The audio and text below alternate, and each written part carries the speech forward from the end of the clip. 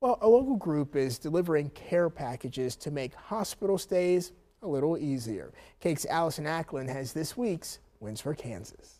The Care More Foundation is building hope, one package at a time. We deliver care packages to pediatric cancer patients that are going through chemo and getting done with surgeries. Audrey Stanton started her organization in memory of her two best friends who passed away from cancer when they were all in middle school. Well, now, at 17 years old, she's making sure other kids in the hospital know that they're loved and cared for.